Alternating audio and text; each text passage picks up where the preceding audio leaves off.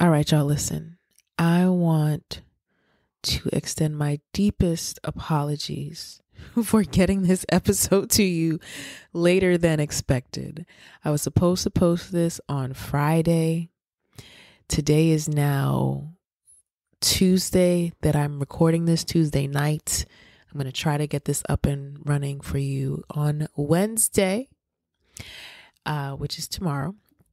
But after I got back from the trip, which I will disclose where I went in this episode, but I got back from the trip, had a day to gather myself, and then the next day I was off again to the DMV area to celebrate with my best friend who turned 38 as well on February 12th. So it was a jam-packed weekend full of shenanigans. If you were following me on Instagram, then you saw the foolery that went down with April's 38 Kisses event.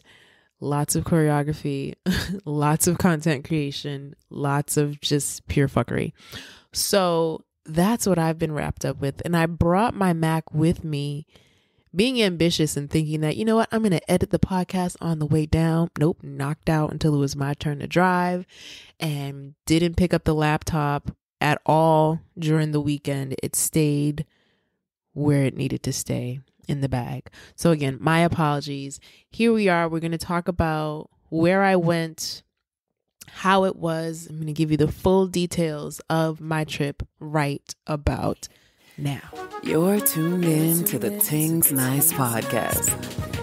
You know the frequency. I'm 38, y'all.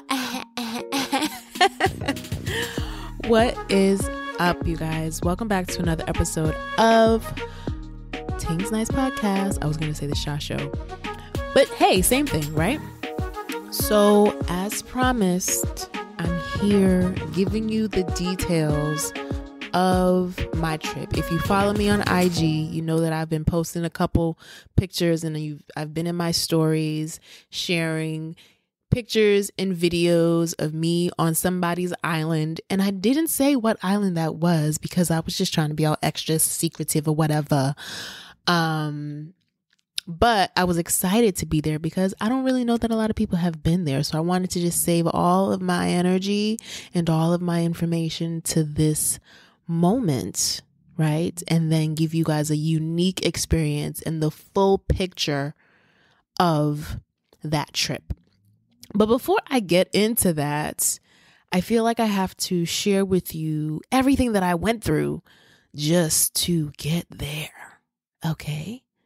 So first up came the situation with my passport.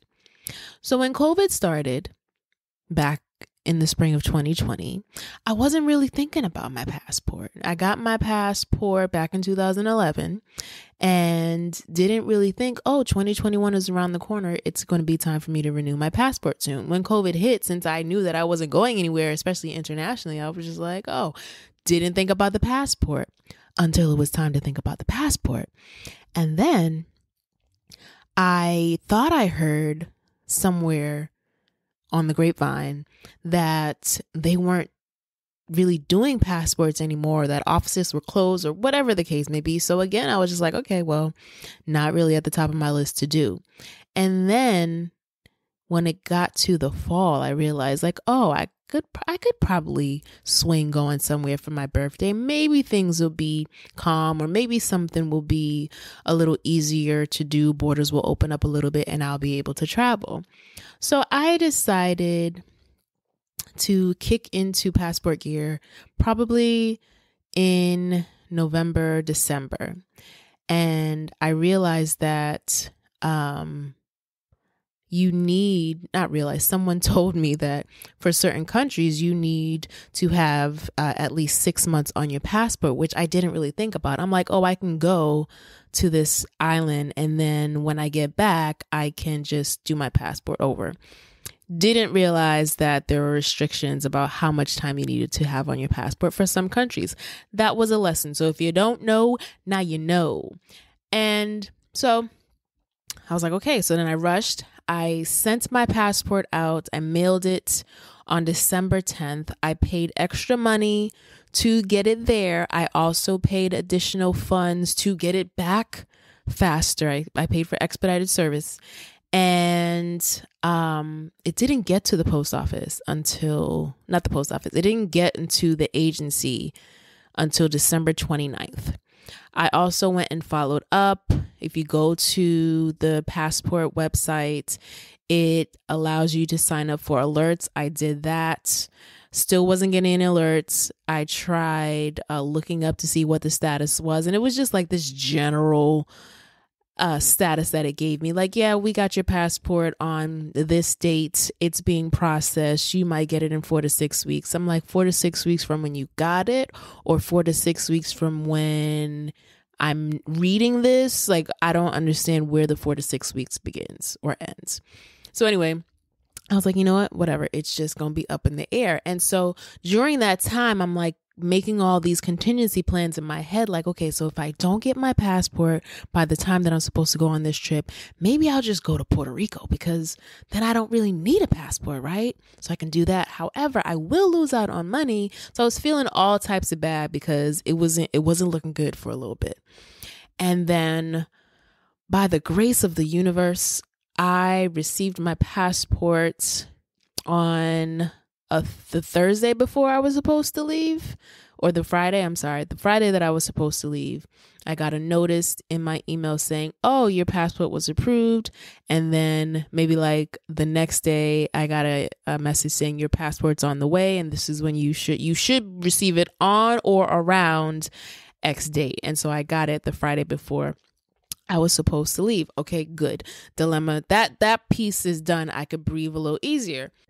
Before we continue, I want to do an activity with you. Find your passport right now. If you don't have a passport, I need you to go to the post office and fill out an application to get you a passport, okay? It's real simple. You are going to have to pay a little bit of money, but I guarantee you it will be worth it. Okay, but if you do have a passport and you aren't quite sure when it expires, pull it out, see when it expires, and if you have less than 6 months, actually less than 9 months on your passport left, I need you to go ahead and send that on in, because you don't know when you're going to need it. Okay. That also goes for your global entry card. If you don't have global entry and you are pretty frequentish international traveler, why not go ahead and cop one? Yeah, I think it's good for 5 years. So if you do have a global entry card, see when it expires. And if it expires soon, you may want to go ahead and get that process started. All right. Thank me later. So now my next dilemma was getting the COVID tests, which I didn't think was going to be a dilemma at all, because I'd been getting COVID tests since the fall, right? It's become a normal part of my life. So the thing that made this test more challenging was the nor'easter that decided that it wanted to fall on February 1st. For the past couple years, February has been really, really good to me. Back in the day, in the 90s and early 2000s, I never really looked forward to doing anything for my birthday because we were always in the middle of a damn blizzard of some sort, right? But that hasn't really been the case, and I'm going to blame that on global warming. But 2021 was like, what up, bitches? It's February. Y'all not getting no mild February this year. I'm here. It starts today. What up? I was like, all right, no problem. So I made an appointment at my urgent care center, like I've been doing since the fall, and had an appointment for 8:15 in the morning. Wake up, see the snow, not happy about it, taking the stuff off my car, getting up early to make sure to get there in time, give myself a little extra time to get to the facility. Drive up to the facility. It's looking mad dry. It's looking a little deserted. There are no cars in here. There's been no plowing done. The office is looking pretty dark. I don't see a sign on the wall. However, I haven't received any communication that they were going to be closed because of the storm. I mean, this is Connecticut. We're in the middle of New England. This should be a norm. You guys know whether or not you're going to be opening up. I'm thinking, right? I knew it was coming. Y'all knew it was coming. You could have sent out a communication, but no. So it's looking pretty closed. So now I'm in the parking lot with my travel partner trying to figure out, okay, well, what are we going to do now? So we're looking up places. Where else can we go to get this test done? Because the clock is ticking. We need this joint by Thursday. It's currently Monday. We need to submit documentation to the airlines that say we've had a test done within the past 3 days. So while we're looking for another spot and trying to make another reservations, oh my God, why can't I say that? Make another reservation elsewhere, I then get a call that the place is closed. I'm like, I know you're closed, dear. Do you know how I know you're closed? Because I'm sitting in the parking lot. She's like, oh my God, I'm so sorry. No, you're not. All you had to do was send this communication out a little bit earlier. Like, why are you calling me at 8:25 when my appointment was at 8 and 8:15? Like, you should be sending out this communication at 7 o'clock in the morning so that people will know. What if I didn't live 15 minutes away? What if I live like an hour or 2 hour away? I'm coming here because this is the only option for me. And you're only now telling me when I get here. That's not okay. That's not okay. And this is the stuff that pisses me off about organizations and operations, but I won't get into that. Anyway, found another facility. We end up driving another 15 minutes in the blizzard. I'm calling it a blizzard, but it's probably not as bad. But we're driving another 15 minutes to this new spot, right? Get there, and the women are nice. There are people there. Someone's there plowing their lot, and he was doing a damn good job. If you saw my stories, Bob was doing his thing. I don't know if that's his name, but it was a great parking lot plowing job. So we get inside, and the women are like, yeah, we'll take your test. However, you might want to call this number because we've been giving this number to everyone coming in and needing it for travel requirements. And if you call this number, they're going to be able to flag your results and get it to you usually by the time that you need it for your flight. Okay, cool. This sounds cool, right? So we get on the phone, call the number. Chick who picks up seems to be unfamiliar with the process. And she's like, well, I don't know why they told you to call us. And we're like, what? And she's like, well, do they not want you to take the test there? They're like, they don't have a problem giving us a test. It's just that they're saying that if we call you, you can just flag our stuff. That took mad long for no reason. Ended up giving the phone to the women inside so they can talk to this woman directly. And they're like, we don't understand what the problem is. We've been doing this since March. This is the first time that we're calling and having some issues. So I'm just like, of course today will be the day when I need you to just do this thing. We got to get the chick on the phone who's clueless. Anyway, end up sorting it out. But guess what? We got to drive somewhere else, another 30 minutes to an actual hospital to do an outside COVID test, under the tent or whatever. That was my first drive-through COVID test. Get there, do the test, go back. Now, just to reassure ourselves, we call the number again like, hey, we called earlier to make sure that our test could be flagged. We just took the test. Now we want to make sure that in your system, it says that we're good to go and that our tests are flagged. That guy, simple Ting, he was like, yep, y'all are good here. Y'all are traveling on this day. Yep, you're good. Cool. All right, cool. Now I'm like, okay, is the system really going to work though? Is it really going to work? Can I trust the system? 24 hours later, guess what was in my inbox? My test results. I was like, okay, system, I see you, boo. I see you. I see you lining up. I see you want me to celebrate this great 38. I see you want me to travel across international waters. I respect it. So it seemed to work. The ladies at the second spot knew what they were talking about. They flagged our stuff. And when I got the results, it said flagged for travel. I was like, all right. So I don't know if this is a thing across the board or if this is just a Connecticut thing or whatever, but it worked out. The difference was we were sent to an actual hospital, and apparently there are different laboratories that the hospitals use to send away results, or to send, the labs or whatever. And so, for example, this hospital had 3 labs. I don't know that they have 3 labs. I'm just trying to give this to you as an example, right? So the hospital may send it to lab A if they know that people are traveling. If they know that someone doesn't need a lab rush and it's just a normal COVID test, then they might send it to lab B. If it's for some other reason, medical or what have you, that's an emergency, they might send it to lab C.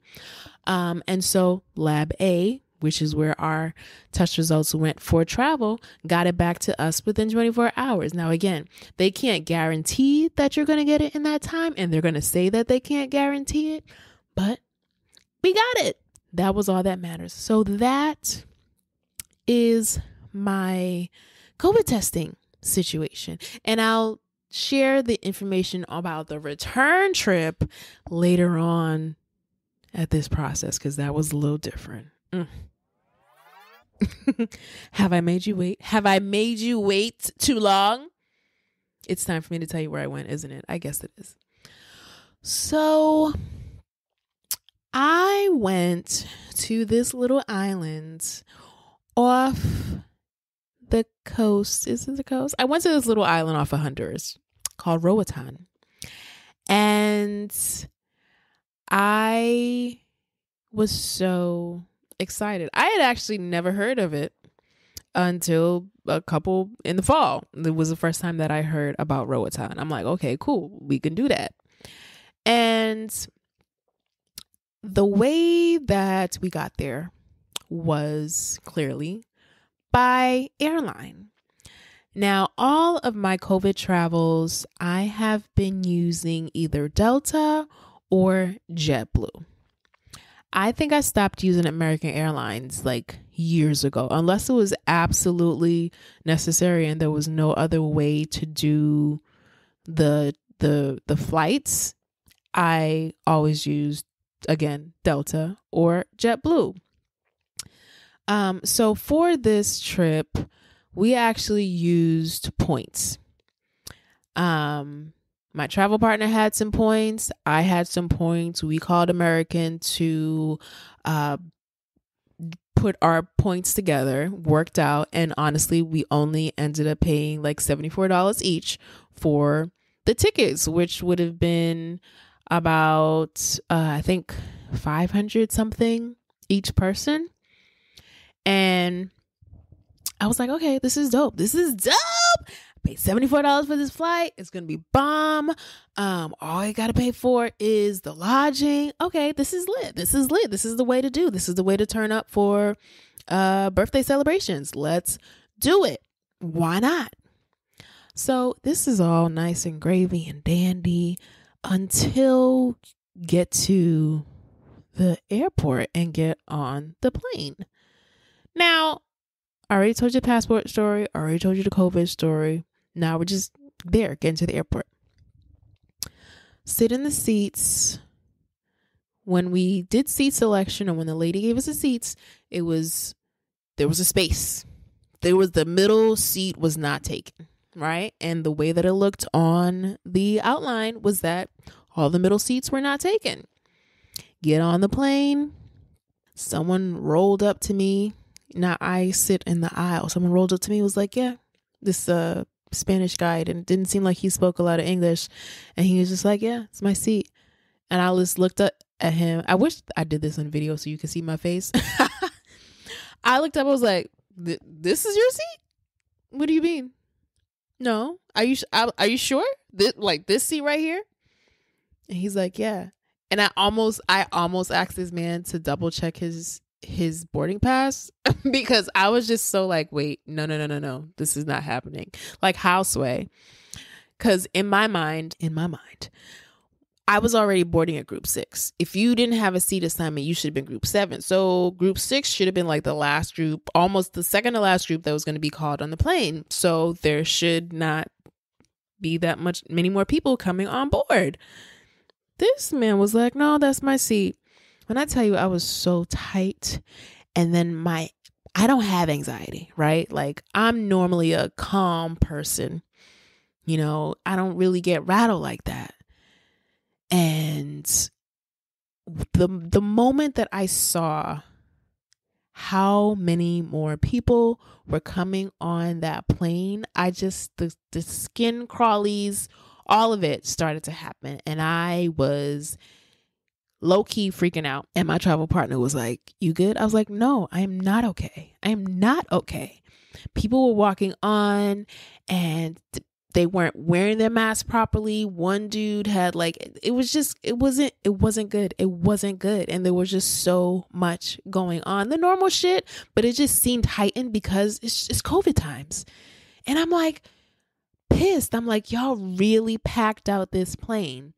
And it was the biggest plane I had ever flown on. And I am not exaggerating. And they filled it up. They filled that plane up. And I was so disgusted. Y'all don't give a fuck about my safety or anybody's safety on here. Y'all are just being the greed. It was just like money signs were everywhere. And I was like, this is why people don't like American Airlines. And I remember back in the day, that's all my mother, that's all, not even my mother, that's all my family flew. American this, American that, American going talks and cakes. Yeah, American. You couldn't tell them people anything else about any other airline because all they knew was American. To this day, you know, like I'm just now like getting my mother out of the American airline flow. Like now she's, you know, hopping on JetBlue and stuff like that. But I'm just like, sis, there are other things out there. You got to get people out of these habits, man. So anyway, yeah, I was tight. So I ended up just shifting over, and then that man who said that he was supposed to be sitting in the middle ended up switching seats with some other guy, and I was just like, you know what, I'm good.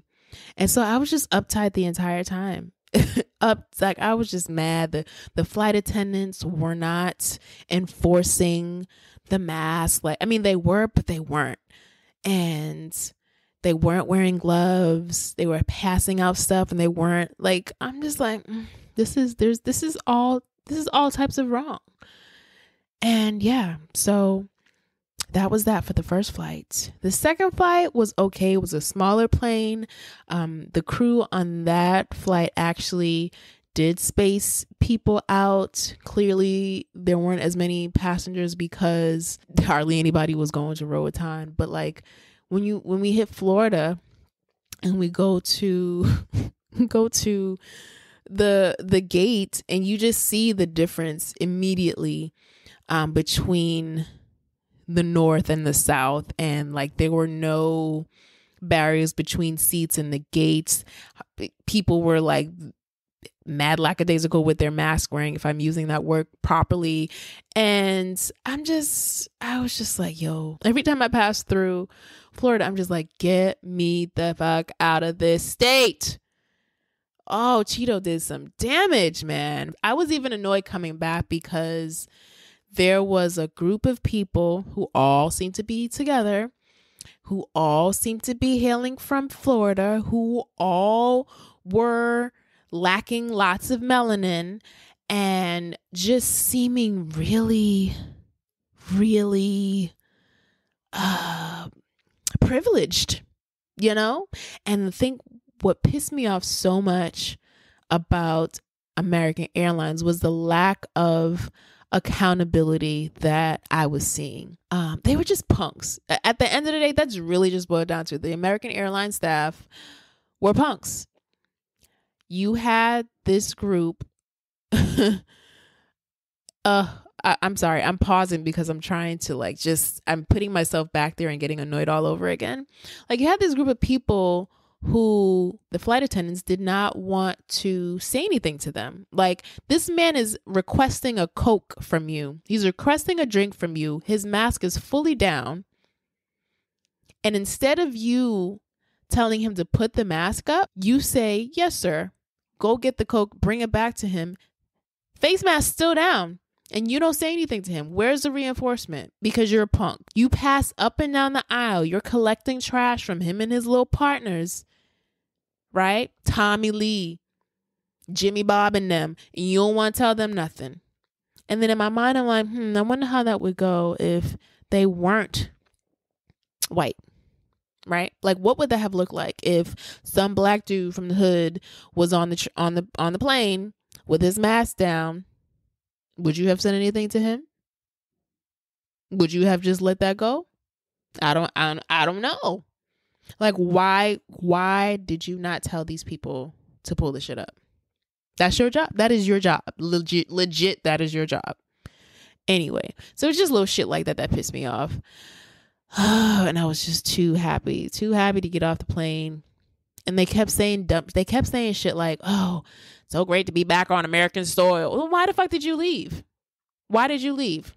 Just stay here. Stay here and bask in your red, white, and blueism. But yeah, avoid American Airlines. And then these fools had the audacity to ask me how they were to fill out a survey. Let me pull that up so you can see what I put. I was too excited to fill this out. They said, where, if at all, did you have any COVID-19 safety concerns during your recent journey? You know, I clicked most of these.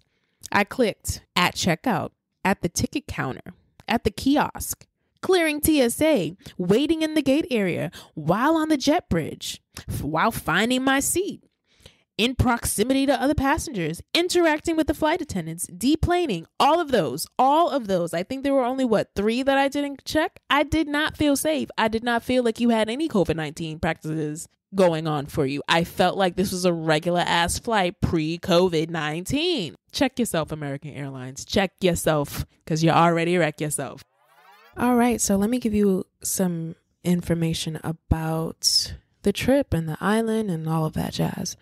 So the currency that they use in Honduras and in Roatan is lempiras. 24 lempiras is about $1. Some other facts: the rainy season just ended according to our tour guide, and summer basically for them is now beginning, and that's going to last about 8 months. I really wish I could just live somewhere with 8 months of summer, and even when their cooler months happen, it's not even getting anywhere close to what I get here in Connecticut. Like, their cooler months, we're talking 65, like that's definitely reasonable. Anyway, so the island of Roatan, according to Alex, is about 3 miles wide by 35 miles long. So I find that quite interesting, because when I think about Grand Turk, we're 3 miles wide and 7 miles long. So yeah, the island is absolutely gorgeous. Can you really go wrong with an island? I mean, really, the waters in Roatan, at least, actually, yeah, the waters everywhere that I looked were just crystal clear. Like, looking down, can legit see stingrays, clear as day. It was everything. We stayed in West End, which honestly reminded me of being in the Gap in Barbados, right? It was like this nice little area where we were able to get just about everything we needed. The goal for the trip was strictly relaxation, so it was perfect, right? It wasn't like we were looking for parties and fetes and all these things to go to or trying to be close to the action. No, I just needed somewhere to sit down. So we were in walking distance to a lot of things, to the gas stations, which had an ATM and it had like basic grocery needs. The strip that we were on had numerous restaurants to choose from, and majority of them were on WhatsApp. So we were able to place orders, we were able to make reservations and just communicate with the restaurants pretty easily, which was pretty dope. We stayed for 7 nights. Sorry, not 7 nights, 7 days. And of those days, we unknowingly dedicated like 2 of those days to adventures. So when initially signing up for the activities, like, I didn't realize that the shits were gonna last as long as they did. I didn't realize I was gonna be with these people all day. And so it was money well spent. I have absolutely zero complaints. So for the first adventure, we went on a boat ride with a crew, Aaron and the Sundiver staff. And then there were 5 other individuals on the boat who were joining us for the day. So we took the boat ride out. It was lovely. I'm not going to give you the details of what happened on the boat. Okay, I will give you the details. Look, so I ate breakfast, right? And ended up getting on the boat for 8:45. Halfway through, we stopped. We saw some dolphins. It was really nice. We stopped and we also like put some lines in to fish. And, it was pretty cool. And then my belly was like, what is going on? Now, mind you, I love boats, right? I have no problem, at least in the past, I've had no problem being on boats. I enjoy it. I love looking at the water. And all of a sudden, my stomach was like, nah, sis, this ain't it. This ain't it. And then, my breakfast just went overboard out of my mouth and into the ocean. I did that like, I think 3 times. Happy birthday to me. So I was just like, oh, but after that though, it was great. It was great. I felt so much better. But I'm so pissed though, because that was a really good breakfast. I had a nice little Western omelet, had some toast, had my tea, gone. Anyway, so we're basically going out to Cayos Cochinos, which is a small group of islands on the northern coast of Honduras. And so like they're like little separate islands though. So they're like, they're like little keys, right? And majority of them are uninhabited, but then there are 2 larger islands which have like probably less than 100 people on them. There's no cars. The only way that you're going to get there is by boat, and everybody's just walking, or you got a bike or something like that. Like that's the setup. So we went to one of the uninhabited islands first, spent some time there snorkeling, taking pictures and just hanging out. And then after that, after like an hour and some change there, we took the boat and we went to the inhabited island and we gave them the fish that we caught. And they prepared food for us. So they came up with this big platter of fish, big platter of plantain. They had bread. They had sweet bread. They had what I don't remember what it's called, but it's basically like a coconut. It's like a coconut dessert. And it reminds me in Turks of what we call deuce, which is coconut and pineapple together. So yeah, I forget what it's called, but it was really good. They're called Garifuna people, and those were the people that were on that inhabited island in Cayos Cochinos. And basically the British, and I'm taking this from roatanonline.com just so you can have that info. I got to cite my sources, can't be out here just claiming stuff because I did not say this, but I'm sharing it to you. So basically the British brought the Garifuna people to Roatan, and the Garifuna people are like a mixed race of descendants. They are like mixed with people from West Africa and the Carib Islands and Central Africa. And the British people used to call them the Black Caribs. It was their way of distinguishing them from the red people or the yellow people, who were the original inhabitants of that location right before they mixed with Africans. The Garifuna people, and where we were in Cayos Cochinos, like it was a Jamaican vibe.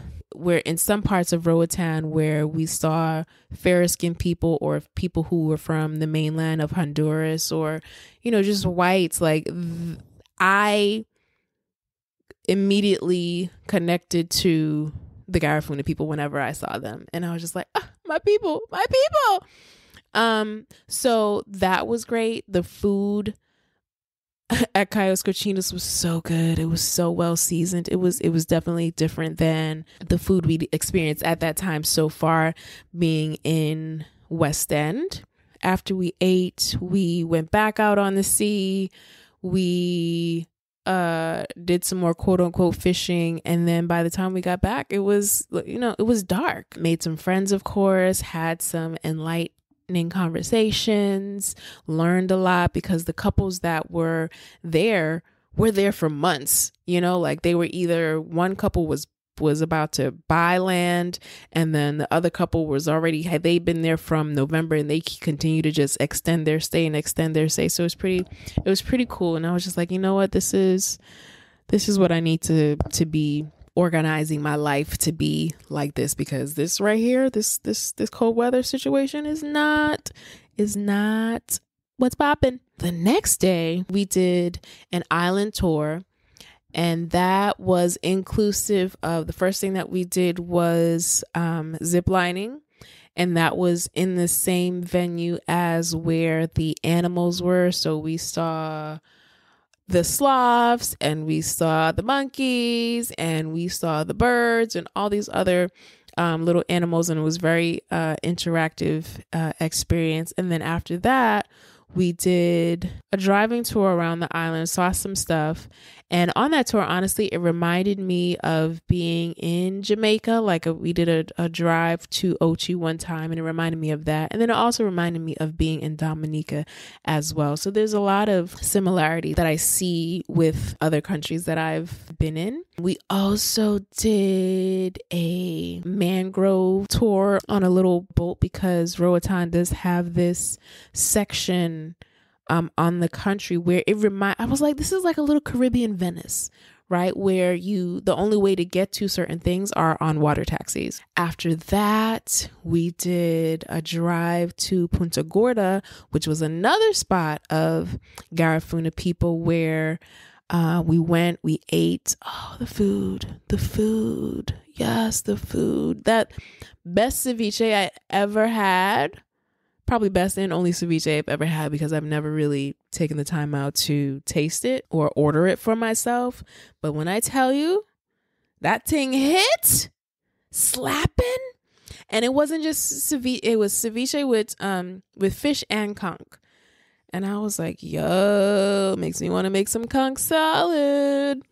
But it was so good. The red snapper that they gave me, yes, and coconut rice, you can tell that coconut was perfectly picked and fresh, and you could taste it in the rice. It wasn't no coconut milk situation. No, that was a fresh coconut rice and peas.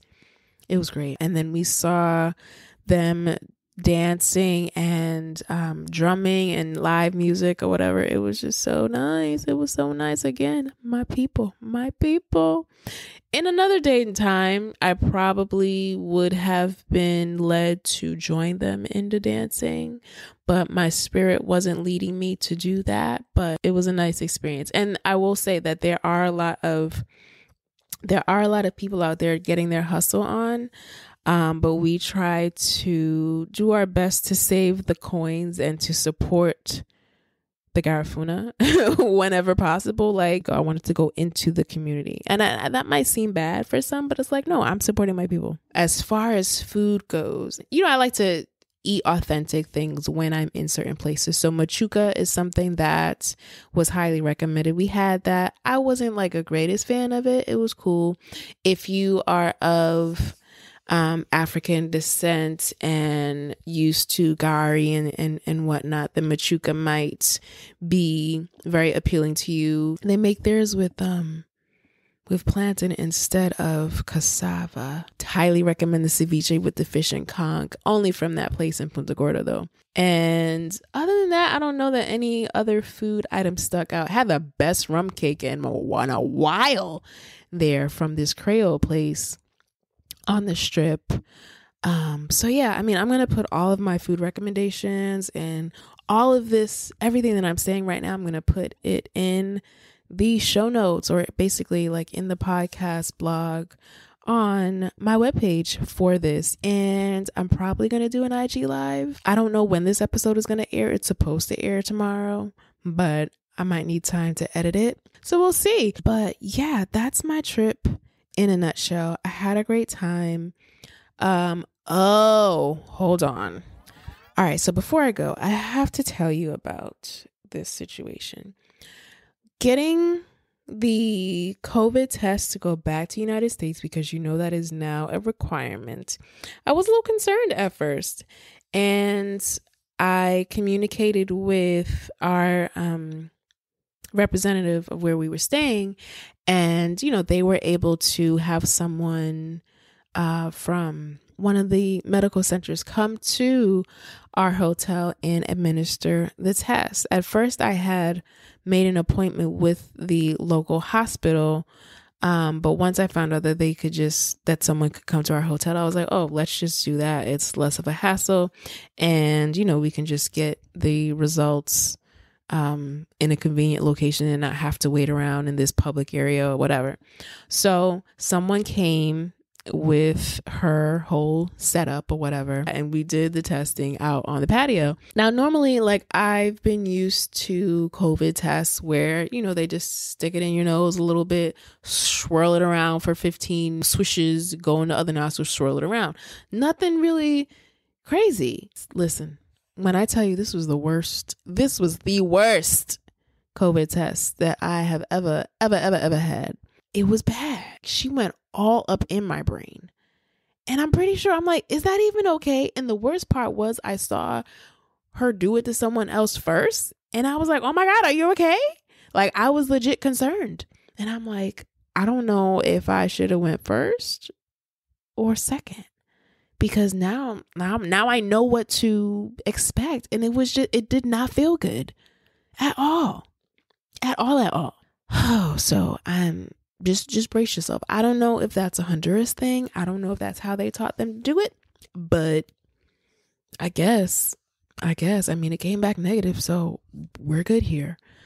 But yeah, so she came, she showed us the results. It was an antigen test. We didn't need to get a PCR. And I think it was about $70 US. The PCR test over there costs about $250 US because they have to send it away to the mainland and then send it back. So that's why it costs so much. But US allows you to do an antigen test. So, hey, why not take the cheaper route for the same results? About a couple hours after we took the test, someone came back with a printout of our results that we were able to use for the return trip home. Just be prepared if you do choose to go there. And I think that's just normal standard with going anywhere internationally that you're not quite familiar with. Is just be prepared to fill out a lot of documentation. Sometimes you're like, didn't I fill this out already? Or, whatever you complete going down to the island, make sure that you hold on to it and so that you have it to present upon your exit. Getting in Roatan was pretty simple. They had a simple process. They fingerprinted. I went through thinking that I'm gonna now have to go through this customs line, and I walked out and it was just like, oh, that's it. Oh, everything's done. Oh, we're here. Oh, shoot, I don't gotta do nothing else. Okay, cool. Right? It was simple. And even going back, it was simple as well. It's just a lot of paperwork and just making sure that you fill everything out that you need to. That's basically it. It was pretty easy breezy. Now, I don't know what it's going to be like if you choose to go a month or 2 or 4 or 6, whatever from now. Things might change, but this is how it was last week at the top of 2021 in February. All right. If you have questions, don't hesitate to holler at your girl. Enjoy. Hold up. Wait a minute. So you absolutely do not have to stick around for this portion of the podcast. This is just me doing a light social media rant / appreciation for the 4,000 followers that I gained the day after my birthday. So if you want to, here's this. All right. So not only did I reach a birthday milestone. I think every birthday is really a milestone, honestly. So yeah, I turned 38, which was amazing. But the day after, I think it was, I woke up to 4,000 followers. And I had been looking at it for a couple of days, and it was fluctuating between 3,998 and 3,996. And I'm like, okay, well, when are we going to get to 4,000? Because that would be pretty exciting to me. Now, I will say that I'm not big on numbers. I don't stress out about how many likes I have. I don't stress out about how many followers I have. I think I do appreciate the number of followers that I have, but I'm not oh my God, this person didn't like my page, and I definitely don't have that app to see whether or not someone unfollowed me. I'm like, why does that even exist? Who cares? Yeah, I've never been that person. I've never really been about numbers. I just want to have quality followers. I want people to be on my page because I know that they like my content. You know, like I don't follow people if I don't like their content. I don't follow people if I'm going to sit up here and post a bunch of negative comments. That part I will never, ever, ever understand. If you don't like what somebody is doing, why are you on their page? Anyway, I digress. But I said all that to say, I appreciate the people who are on the page, and I feel like they are authentic. And I also feel as though like I'm more, and maybe you realize this already if you're following me, but I kind of go with the flow. I used to kind of stress out about content and trying to be consistent or relevant or whatever. And I'm like, nah, you know what? I'm just going to post what I want to post when I want to post it. And I'm going to post it because I feel like posting it. And if I don't feel like posting anything, guess what? Nothing's going to be posted that day. If I don't post a throwback on a Thursday, oh well. If I don't post anything on a week, oh well. And I used to like, you know what, let me explain myself. Let me tell them that I'm doing this. Let me tell them I'm doing that. I mean, that's a courtesy, but I really don't have to do that. And, you know, it is what it is. And y'all see stuff on there when I'm ready. That's just how I flow. And I understand that I also have a business, but for the people who are here and they understand me, you get it. You know, like my website is still there. I'm not stressing. I do what I do because I like it, right? Like I make jewelry because I like it. Like I'm not trying to make a living off of jewelry making. I'm not trying to make a living off of being a carnival junkie. I do all of these things because I like it and I like to share, right? So that's kind of why I'm here. And I think when I think about my purpose and what I want out of this, that is what I have to remind myself. Like, I'm not doing this for the funds. I'm just doing it because, you know what? I'm good at this. Other people seem to really enjoy what I do. I enjoy having these creative bursts, and everybody's going to benefit from it who wants to benefit from it. That's that. Like I have a whole 9 to 5, you know, like I have a career. I enjoy doing that too. So it's like the moment that I no longer care to do these things, I won't do them. Right? When I don't feel like making jewelry anymore, I'm going to stop. So it's like, I'm not going to force myself to continue to do things that I'm not happy doing, period. Right? Like if I lose followers, I lose them. If I lose supporters, I lose them. I'm gonna be all right though.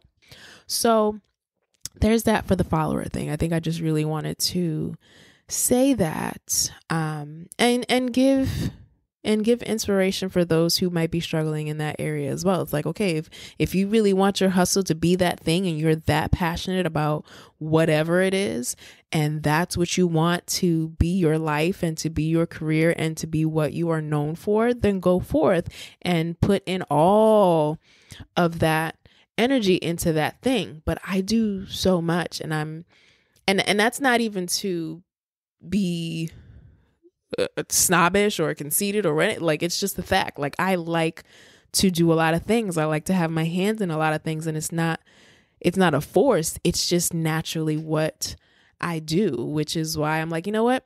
Whoever's on my page, whoever's following me, like, you have to be okay with not seeing consistency with one thing. You have to be okay with the variety of stuff that I present, because that is me, right? And if I don't do those things, if I'm forcing myself to just post jewelry, that's going to be a problem. If I'm posting myself and I'm just posting, I don't know, carnival stuff, that's a problem, because I'm not just that one thing. Be you, be your authentic self. I'm posting what I want to post. It's social media. So I'm being social with you. I'm having fun putting stuff on this platform to make people laugh, to educate people about certain things, and to offer my services when I feel like it. And that's one of the reasons why I kind of took a break from custom orders, because I felt like it was becoming too daunting, But guess what? Now I'm in the mood where it's like, ooh, I think I want to open up custom orders again because I want to see what people give to me. I want to expand my creative horizons and see what I can come up with these custom requests. So yeah, that might be coming out soon again because I'm just like itching. I'm just like in a creative mood, right? So when things flow freely and authentically and organically and naturally, I feel like you get better results. Okay. So when that custom window does open, just know that it's not going to stay open all the time. And this also leads me to being someone who I don't like to, I don't know why I'm talking about this, but I don't like to, I don't like to commit to events too early because I could be in a good mood at that time that I said yes. But then when I get closer to that time and I don't feel like going, or I realize that, you know what, ooh, I just had all this going on and I'm gonna be tired here, or I just really don't feel like going anymore, then it's like, yeah, I need to do a better job of just not agreeing up front, right? And just being tentative. I have a friend and she's like, yeah, everything is tentative until it's not. And that's just where I am. That's where I am right now. I'm like, you know what? I'm not agreeing to that. I'm not agreeing to that at all. And it's very hard for me to say no to things, especially in February, because it's like turn up season for me. I'm like, yeah, I'm going. But yeah, no. My introvert self be screaming out sometimes. I'm like, yeah, you know what? I love you, but it's a no for me, dog. But depending on my mood, it's like, yeah, you know what? Maybe I will go. But anyway, I just needed to say that as well. All right, you guys, I'm done for real this time. Shout out to April Eudora, my bestie, for the intro that you heard. We've been playing around for months with this intro music. She has written something for me. She just got her new mic, so she's probably going to record it all over again. So that's why you haven't heard an official theme song, but it's coming. We're working on something and it's going to be fun. So there's that.